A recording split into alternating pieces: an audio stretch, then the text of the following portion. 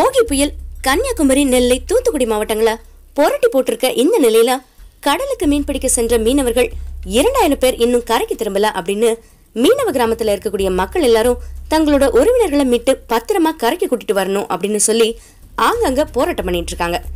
இதுலயும் அங்க இருக்க மீனவ மக்கள் எல்லாரும் என்ன சொல்றாங்க அப்படின்னா, புயல் பத்தின சரியான எச்சரிக்கைய எங்களுக்கு யாருமே அறிவிக்கல, அதனாலதான் இத்தனை பேர் கடலுக்கு மீன் பிடிக்க போயிட்டாங்க.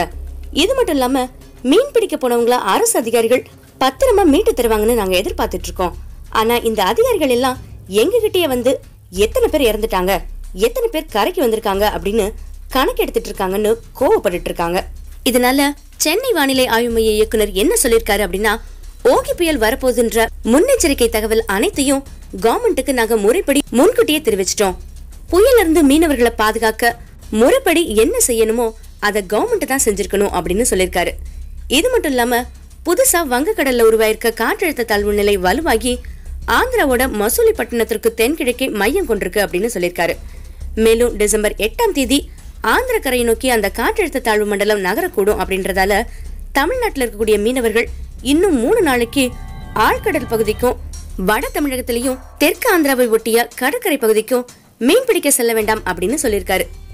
இந்த காற்றழுத்த தாழ்வு மண்டலத்தால தமிழ்நாட்டுல ஒரு சில இடங்கள்ல மழை பெய்யும், சென்னையில கனமழைக்கு வாய்ப்பு இருக்கு அப்படின்னு சொல்லியிருக்காங்க. தமிழ்நாட்டுல கடந்த 24 மணி நேரத்துல நெல்லை மாவட்டம் ஆய்க்குடியில 7 சென்டிமீட்டர் மழையும், கடலூர் மாவட்டம் பண்ருட்டி, திருவாரூர் மாவட்டம் திருத்துறைப்பூண்டியில தலா 2 சென்டிமீட்டர் மழை பதிவாயிருக்கு அப்படின்னு சொல்லியிருக்காங்க. இந்த வீடியோ பத்தி நீங்க என்ன நினைக்கிறீங்க அப்படின்றத கமெண்ட் பாக்ஸில் சொல்லிடுங்க.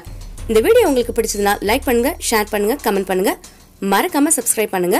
எங்க வீடியோஸ் அப்டேட் தெரிஞ்சுக்கணும் அப்படின்னா பக்கத்துல இருக்கக்கூடிய பெல் பட்டனை கிளிக் பண்ணிடுங்க. நன்றி. கனெக்டிங் டிவி அப்டேட்டை உடனுக்குடன் தெரிந்து கொள்ள சப்ஸ்கிரைப் பட்டனை அழுத்தவும். கூடவே பெல் சிம்பல்